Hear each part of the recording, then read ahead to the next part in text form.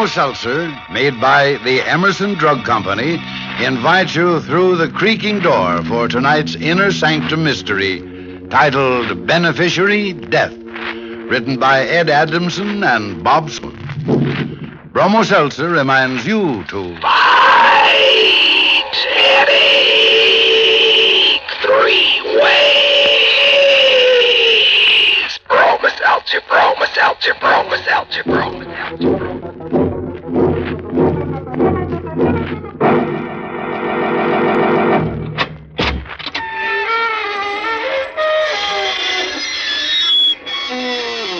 Good evening, friends of the creaking door. This is your host to welcome you once again into the Inner Sanctum. Come in, come on in. Oh, I'm tired.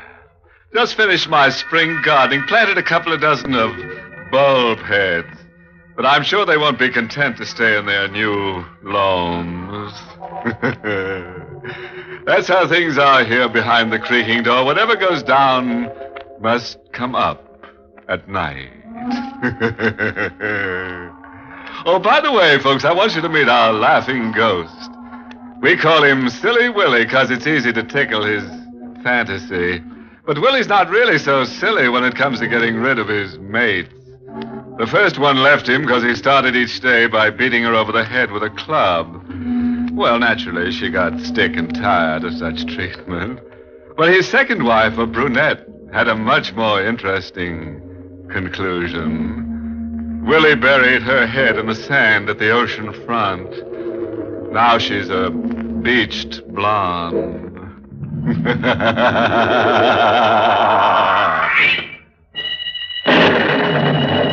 Horror has many sides.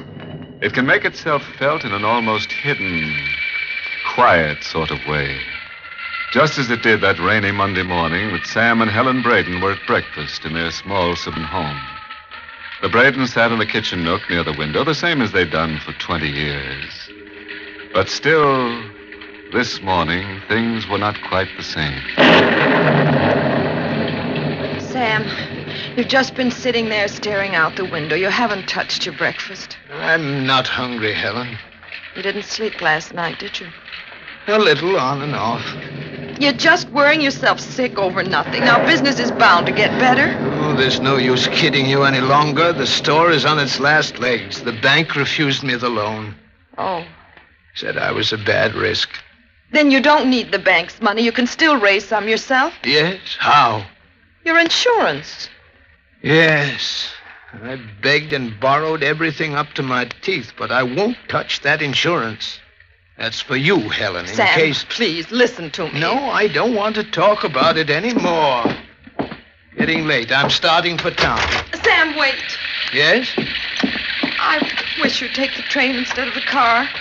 Why? Well, weather's so awful. Look at the way the rain's coming down. I drove into town in lots worse weather than this. I know, but... But what? Feeling the way you do, Sam, I wish you wouldn't drive. Well, I'm all right, Helen. I'll see you this evening. Sam, please take the train. I told you I'm all right. I had an awful dream last night. I saw you driving the car along the turnpike, and then suddenly the car crashed and you were... Killed? Yes. Well, that's not such an awful dream at all. Why, Sam... Well, it isn't. When you consider my insurance, I'm really worth more to you dead than alive.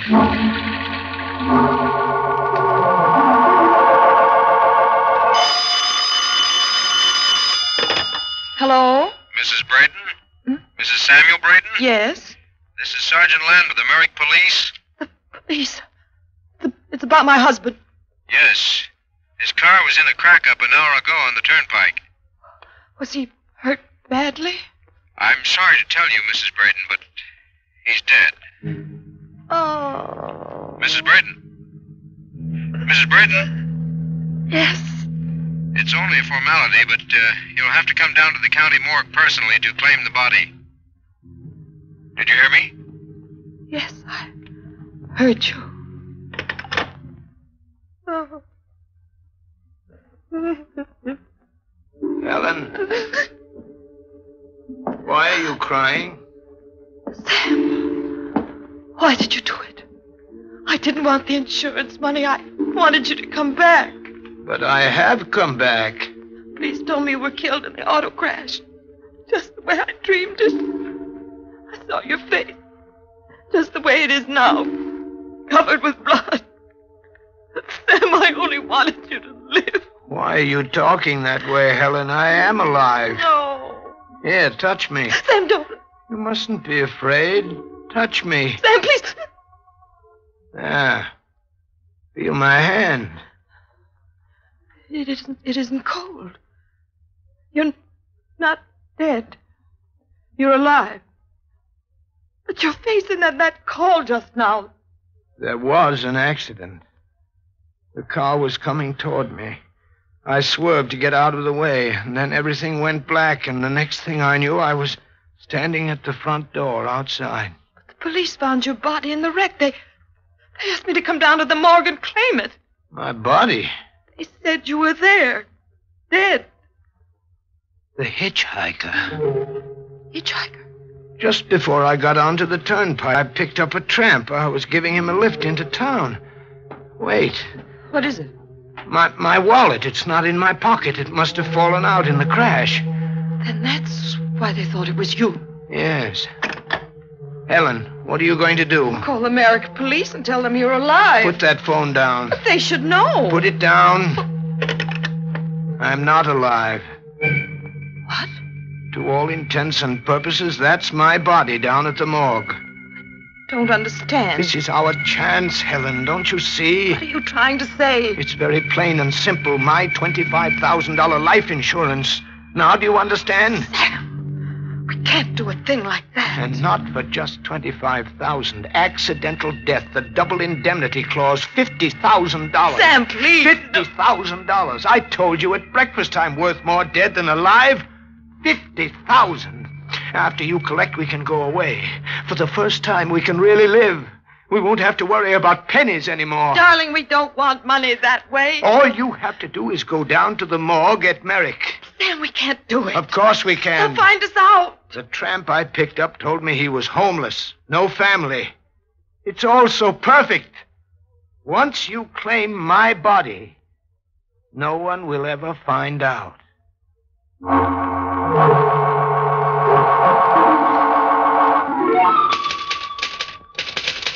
Now, Mrs. Braden, just one more thing to be filled out on this form.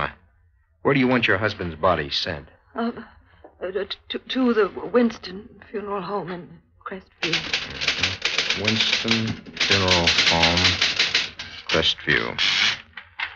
Now, come with me, please. Sergeant Landau, where are we going? To that room at the end of the hall. That's where the bodies are kept. Do I have to go? Well, I'm sorry, but that's the law. You know it's my husband, don't you? Sure. But the next of kin has to make identification. Oh, Sergeant Landau. It'll only take a second. Here we are.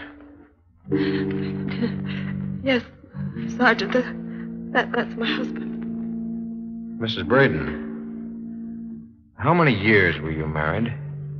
20? Why do you ask?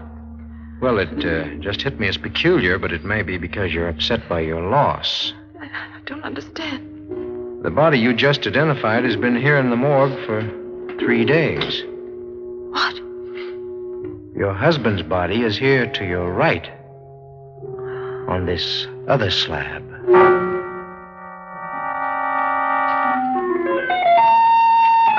You should have been more careful. You could have ruined everything. I was so frightened, Sam. I didn't know what to do. When Sergeant Landau stopped, I thought that was the body. I didn't know what he looked like. Oh, well, I guess it was my fault. I should have described him to you. Anyway, you got away with it. They gave you the death certificate, and they sent the body to the Winston Funeral Home. Came so near to getting caught. But luckily, you acted upset enough to save us. We may not be so lucky the next time. There won't be a next time. From here on, there won't be any trouble for us. Sam, please, let's forget about the whole thing. Are you crazy? Before it's too late. We can still save ourselves. We can say you had amnesia and just turned up. They'll believe that. And let $50,000 slip through our fingers? But we never did anything wrong in our lives. You know we're not the kind of people to do a thing like this. Someone's at the door. All right, get hold of yourself and answer it. Who could it be? I'll hide in the closet here.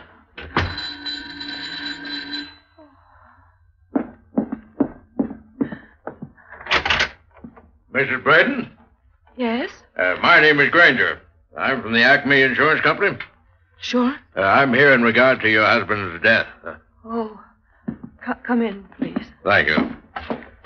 I'll just be a moment. I don't want to bother you unnecessarily at a time like this, but before the company pays you the double indemnity benefits of your late husband's policy, you'll be required to sign these papers.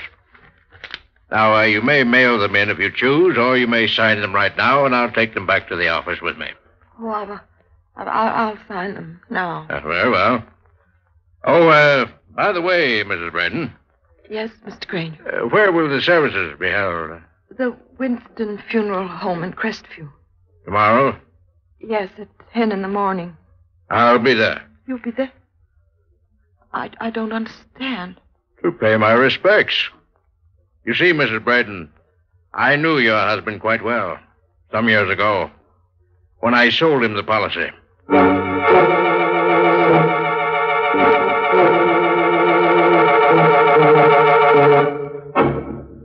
Bromo Seltzer, famous for fast headache help, is bringing you Inner Sanctum. Broma Seltzer, Broma Seltzer, Broma Seltzer, Broma Seltzer, Broma Seltzer, Broma Seltzer.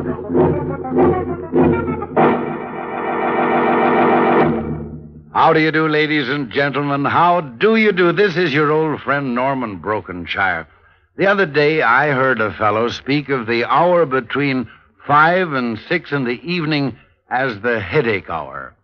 Now, if you get a headache about this time or any time, I hope you'll remember Bromo Seltzer. For Bromo Seltzer is a friend in need when you've got a headache. It's true, neighbors. Bromo Seltzer not only quickly helps the pain of a headache, but it also soothes the upset stomach and the jittery nerves that may come with it. Yes, Bromo Seltzer gives you three-way headache help that's fast and pleasant. Now, by pleasant, I mean Bromo Seltzer is pleasant to take, actually refreshing. Try Bromo Seltzer next time you get an ordinary headache. Try it on this guarantee. You must be satisfied or your money back. All drugstores carry Bromo Seltzer at their counters and fountains. For fast three-way headache help, ask for Broma Seltzer, Broma Seltzer, Broma Seltzer, Broma Seltzer, Broma Seltzer. You know, personally, I feel kind of sorry for that Sam Braden. The only way he can make a decent living is by being dead. Well, that's fate for you. Everything was going pretty well until that insurance guy Granger turned up and said he was going to pay his last respects to Sam. You see what happens when you fool around with death? Things go from bad to hearse.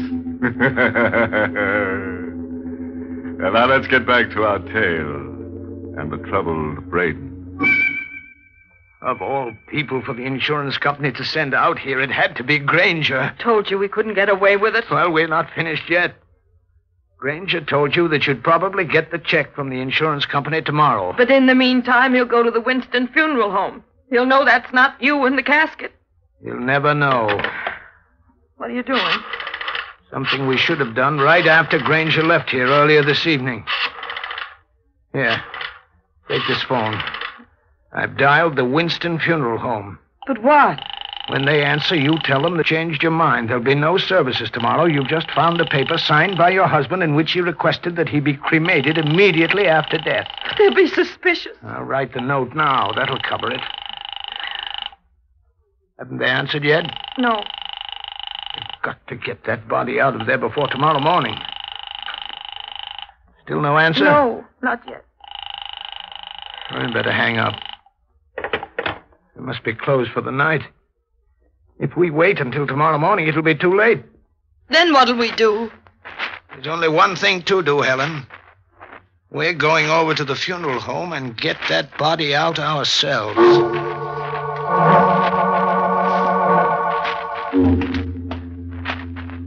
We're try the back door down at the end of this alley. We'll never get away with it.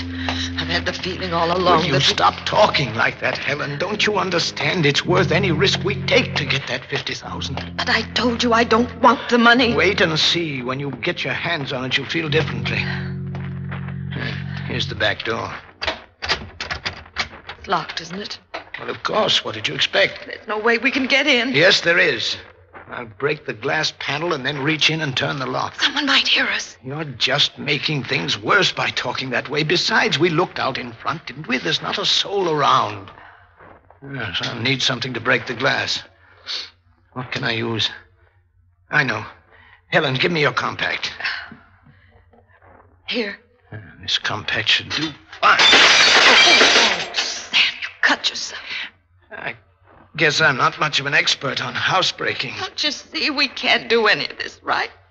Because we're not people for a thing like this. Then we make ourselves that kind of people. We'll manage. We did so far. I'll have this door unlocked in a second. There. All right, come on, Helen. Can't I wait here? No, I need your help. Come on. Sam, I'm so frightened. You mustn't be. Just try to think of the money. Just try to think of all the pleasure we'll have with it. We'll never enjoy it. We'll never have a happy moment again. Please, Helen, don't say things like that. Here are the caskets. I'll see what this tag says. Sarah Adams. All right, we try the next one. Samuel Braden. All right, Helen, you get down at the other end and help me lift the lid. Oh, Sam, please, I can't. I just can't. All right, I'd do it myself. Helen, what's wrong? What is it? The coffin. There's no one in it. The coffin is empty. But you had the body sent here from the morgue. Yes. And this coffin tag has my name on it. What could have happened to the corpse?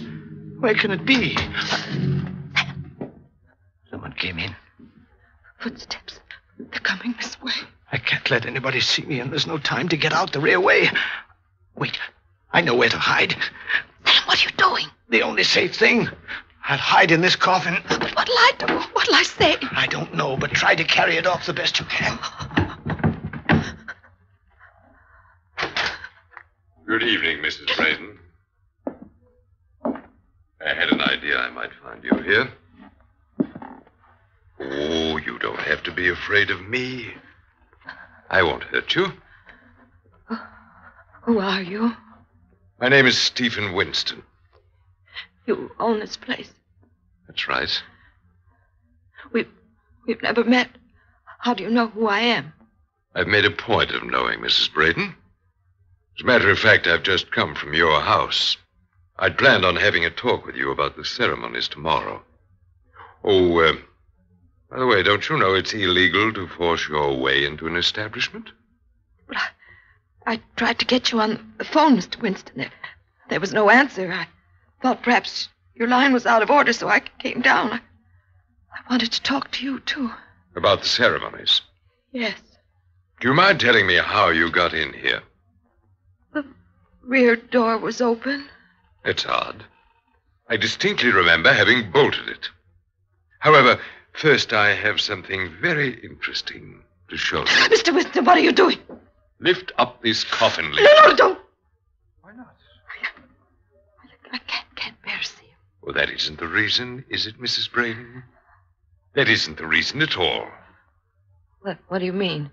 You've already opened this coffin. You know there's no body in it.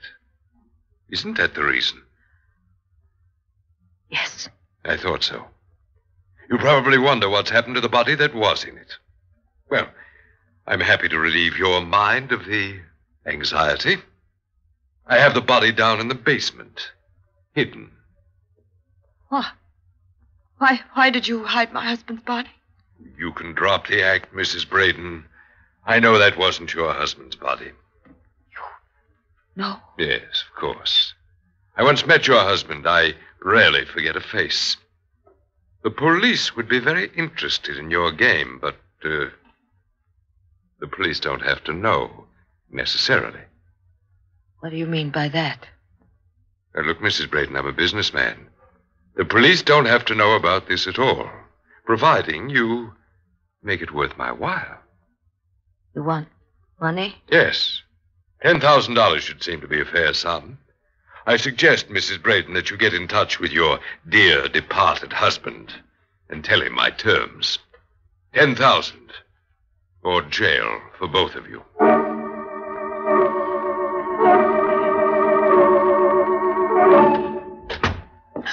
Sam, it's been hours. Thought you'd never get back here to the house. It became light out. I had to be careful no one saw me. Winston knows everything. It was he who took the body out of the casket. Yes, Helen, I know. I heard from inside the coffin. He wants money. We mustn't give it to him. Of course not.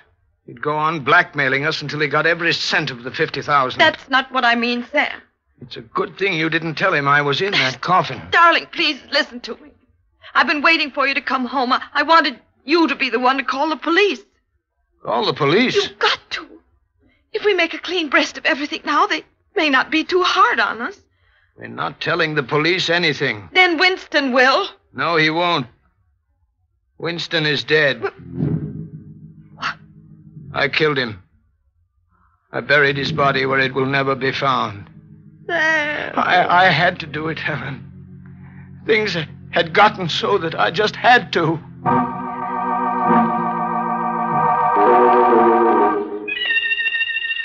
Helen, do you have to keep standing at the window there looking at the birds down in the garden? Why don't you talk to me? Talk? What can I say? You can find something to say to make me feel a little better about it. How can you feel better about killing a man? It isn't that I wanted to do it. I had to. You've got to understand that I never had the makings of a murderer in me. No, Sam, you didn't.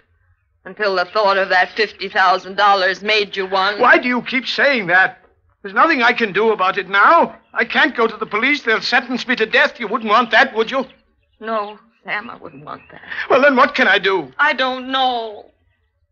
Well, there's one thing I know we've got to do, and that's move away from here where no one will know us. Maybe then we can start over again. Maybe then things will be all right between us. Maybe. Sure they will. The 50,000 will make all the difference. What's the matter? Why are you looking at me that way? We can't take that money now. After all I've done? After what you've done, that's just the reason. You're not making sense. We couldn't get anywhere without money. We'd have to get it some way. We need a lot of money to... Helen, look. There's the mailman coming down the walk. I bet he's got the insurance company check with him now. You better go down and see. All right. Why did you stop, Helen? All you have to do is go down the stairs and open the door. I've made up my mind, Sam. We're not taking the money. But you know we need it to save ourselves. Not that kind of money. Now, look, the mailman must have that check. That's why he's ringing the bell. It was sent registered. You'll have to sign for it. I'm not going down to get it. You are. Hurry before he goes away. Now, go on. Don't stop. Let go of me. I'm not answering that ring. Yes, you are. You're opening that door and signing for that letter. If I have to drag you down. Please let me... Helen, down the steps. Helen. Helen. I didn't mean it, darling. I didn't mean it. I didn't. No, you didn't. You couldn't help yourself. I understand. Sam. Yes? The money. You can't have it now. I'd have to sign the check, and I won't be able to. I'm glad about that. Wasn't meant for us. Never would have brought us a happy home. Helen.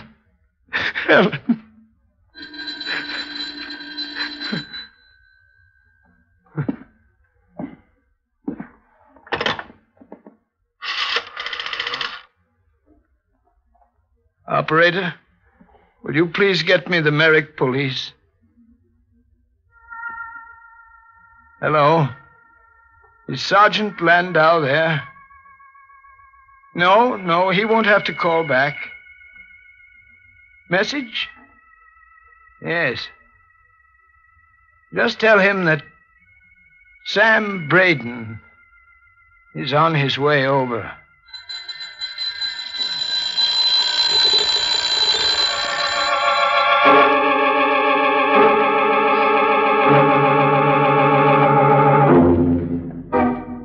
Now that's what I call a significant ending.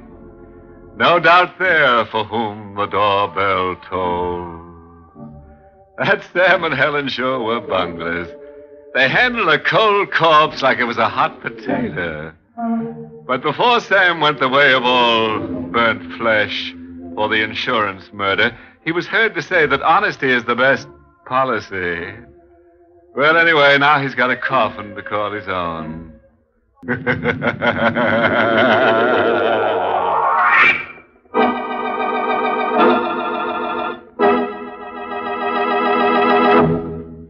Say, neighbors, here's a fact I'm sure you'll agree with. To help a headache one way is good. To help it two ways is better.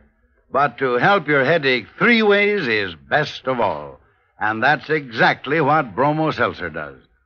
First, Bromo Seltzer helps the headache itself, and fast.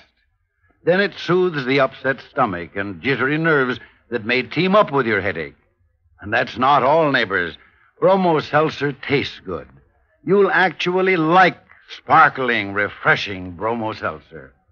Convince yourself. Try Bromo Seltzer the next time you get a headache. Remember, where others fail, Bromo Seltzer works. Caution, use only as directed. And, of course, if a headache persists or recurs, see your doctor.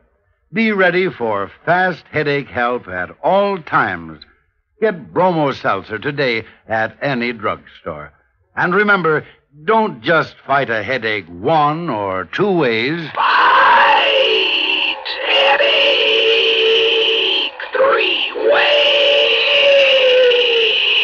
Bromo Seltzer, Bromo Seltzer, Bromo Seltzer, Bromo Seltzer, Bromo Seltzer.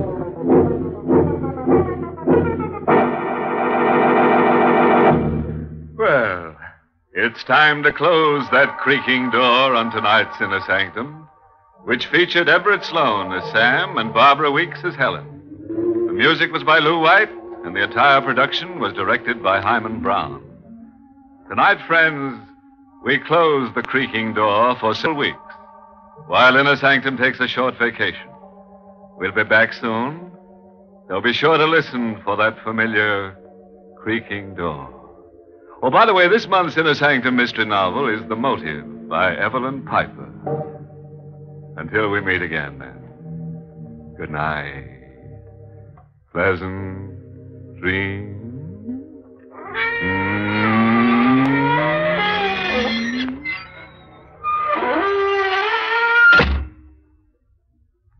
Hello, this is Jimmy Stewart with a special kind of an invitation for you.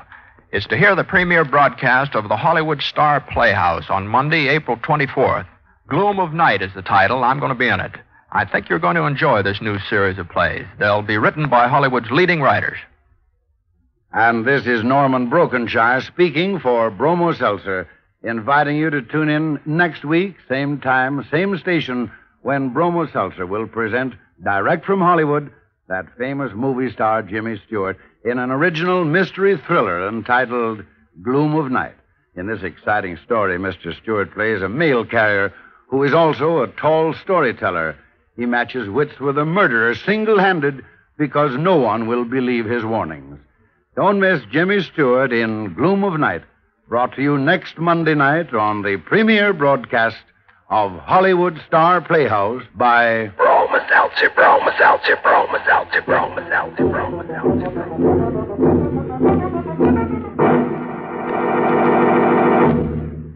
This is CBS, the Columbia Broadcasting System.